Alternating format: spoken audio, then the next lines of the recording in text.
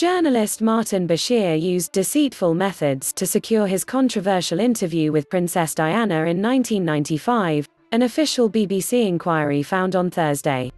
The report, which was compiled by former High Court Judge Lord John Dyson, states that Bashir, 58, breached the BBC's editorial guidelines by creating two false bank statements to improperly manipulate Diana into giving the interview, according to a report in the Daily Telegraph. Get push notifications with news, features and more. Plus following you'll get the latest updates on this topic in your browser notifications.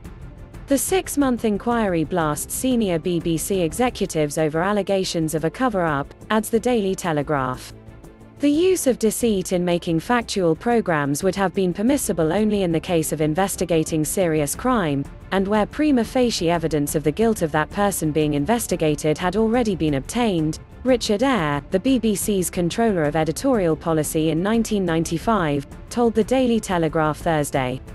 Martin Bashir interviews Princess Diana. Martin Bashir interviews Princess Diana. Credit: pool photograph, Corbus via Getty Images. Those circumstances clearly don't apply to an interview with the Princess of Wales.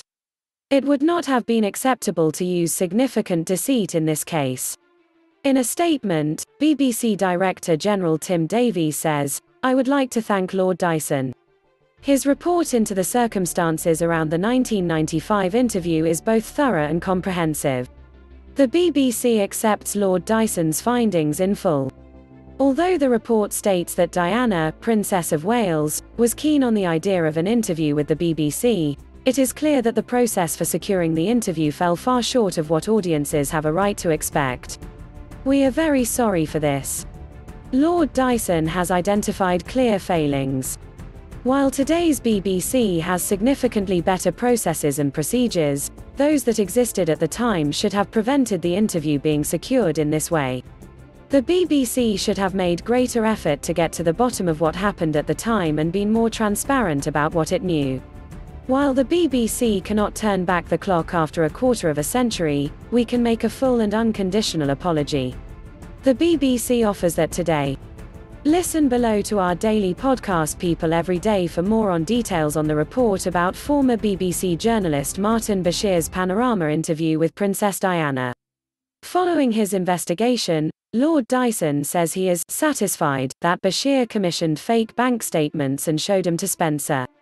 Bashir also flourished statements of Princess Diana's private secretary Patrick Jeffson and Prince Charles's private secretary Richard Aylard, which contained information that had probably been fabricated by Mr. Bashir.